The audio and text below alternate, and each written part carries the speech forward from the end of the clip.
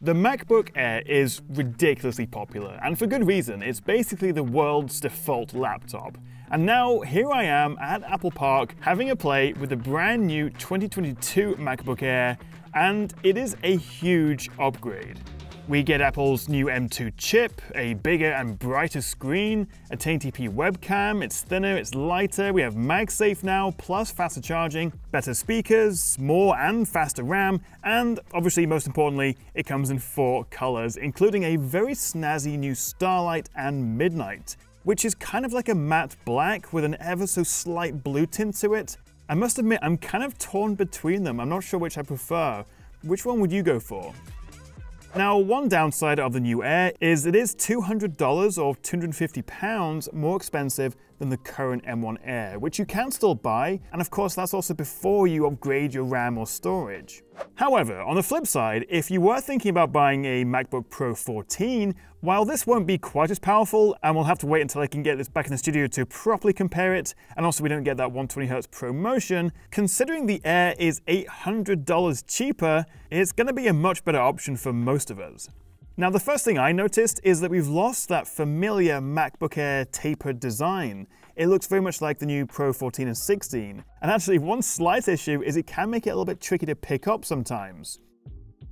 But overall, Apple says it's actually 20% smaller in volume than the current Air, and it's also 50 grams lighter and a little bit thinner overall. And that's particularly impressive considering we also have a bigger screen. It's now 13.6 inches, up from 13.3, although that's mainly down to the much thinner bezels. And so, yes, like the Pros, we have that notch. It is a compromise of the design, but the trade-off is we get an incredible webcam. The resolution's been bumped up to 1080p, and with the M2's improved ISP, or image signal processor, we get even better video quality, and especially in low light. Now, I'm here at the WWDC conference, and I actually brought my current M1 Air and also my Pro 16 to the event. And initially I started making my notes on the Air, but because we were outside, it was a little bit tricky to see the screen, so I switched to my Pro 16, which is brighter. So I'm really happy to see that they've actually bumped the brightness of the new Air from 400 to 500 nits, which makes it a lot easier to use outdoors. It is still the same resolution though, which is roughly halfway between Full HD and 4K, which I think is a good balance, and it is also still 60 Hz, there is no ProMotion here. But it is a touch bigger, it's brighter, and actually more color accurate, so it's still a pretty big upgrade. MagSafe also comes to the Air now, which frees up the other 2 USB Thunderbolt 4 ports, as you don't have to use that for charging anymore. Now, I did ask Apple, and sadly the new Air still can only output to 1 external display. That is something that you'll need to go to a Pro model for, but MagSafe does also bring with it a faster charging option. Now, by default, you get a 30-watt charger, but for $20 more, or it's free if you go for a higher spec, you can get the new dual USB 35-watt charger. It charges the Air in the same time, but you can plug in your phone or your AirPods or whatever else to top up just from the one plug. Now, personally, I think I would go for the new 67-watt option, but it doesn't have the 2 extra USBs, unfortunately, basically because this is the same charger already available for the Pros. Now, the keyboard and touchpad haven't really changed much, although the function row is now full size, whereas on the older Air, the keys were a little bit smaller. We do also now get quad speakers, that's 2 tweeters and 2 woofers, and while I haven't yet been able to test the sound side by side, if the new Air is anything like the Pros, it's going to sound incredible. So far so good then, but what I'm most excited about is this new M2 chip. The MacBook Air, along with the also refreshed MacBook Pro 13, are the first 2 devices to come equipped with the M2. Now, speaking of the Pro 13, here they are side by side, the new Air and the new Pro 13. It's virtually identical to the outgoing model on the outside. It even still has a touch bar, and along with the chunkier bezels, it is starting to look a bit dated, and it has an active cooling fan. The MacBook Air is still a fanless design, so under sustained, longer loads like gaming or if you're rendering, the Pro 13 will be a bit more powerful, but I'm keen to test that in practice and see if there's really that much difference. But that does also mean the Air is completely silent no matter what you're doing. So what does the M2 bring to the table? Well, battery life remains the same. Apple say you can get up to 18 hours of video playback, and you know what? That's fine. It's already very good. Instead, we are getting a nice boost in performance. The M2 has an 18% faster CPU, a 35% faster GPU at full power, and also a 40% faster neural engine compared to the M1.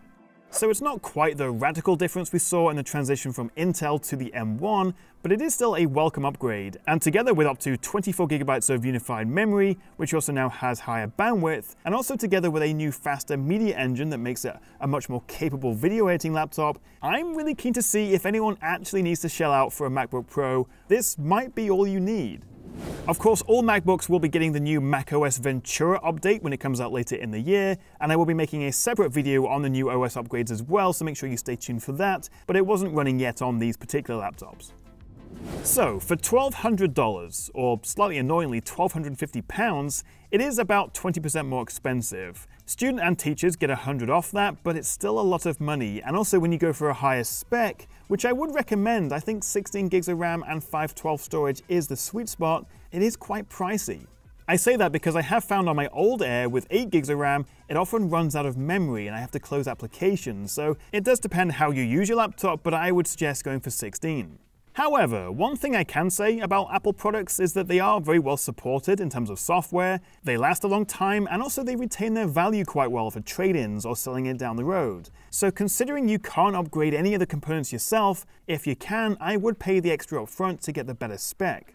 But also, maybe hold off until us tech reviewers can properly test it and compare it to the old Air, the Pro 13 and also the Pro 14, and also the Windows competition like the ZenBook 13S OLED and the Dell XPS 13 Plus. But first impressions are very positive. It is a big overhaul inside and out, but what do you think? Are you tempted to buy one when it comes out in July or not convinced? So let me know in the comments below, and also if you have any questions. So that was fun. I am genuinely very excited for the new MacBook Air. The colors are great, it's much faster, much nicer screen with that thinner bezel, which it did need.